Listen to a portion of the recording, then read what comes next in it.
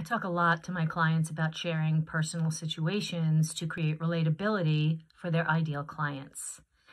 But there's a difference. I'm Beth Knaus, and I'm the owner of That's a Spade Copywriting Services. So when you are sharing something personal, oftentimes I see people really hesitating over that and feeling anxious about it. So here's some clarity. You're not writing a memoir. You're not writing these personal details, steps of these, intimate things that happened in your life.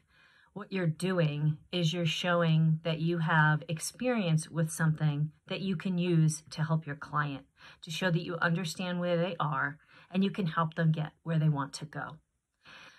If you would like to talk about how to do this in your content, I would love to chat with you about it. So please schedule a call with me.